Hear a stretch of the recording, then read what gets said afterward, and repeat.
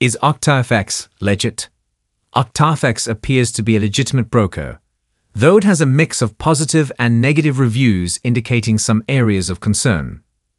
The broker is regulated by CySEC in Cyprus and SVGFSA in Saint Vincent and the Grenadines, which provides a level of credibility and oversight. Have you used OctaFX before?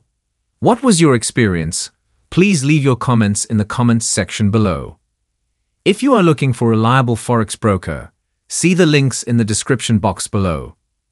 Since its inception in 2011, OctaFX has served over 21 million customers across 180 countries and has received multiple industry awards for its trading platforms and customer support. Additionally, OctaFX offers 24/7 customer support through multiple channels, including live chat, phone, and email. The broker also provides a comprehensive library of educational materials, including webinars, tutorials, and articles, to help traders improve their skills. Despite these positive aspects, OctaFX has received mixed reviews from users. Some report issues with withdrawals and poor trading experiences, while others have praised its customer service and trading conditions. Trustpilot reviews are generally positive, but forums like FOREX and Reddit contain numerous complaints.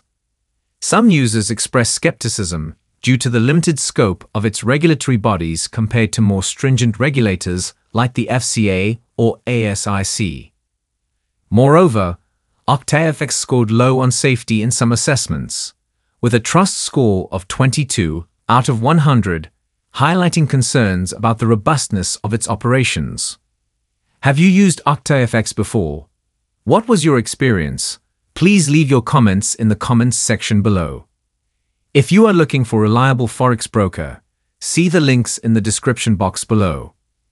In summary, while OctaFX has a solid regulatory framework and many positive attributes, potential users should be cautious due to the mixed reviews and specific regulatory concerns.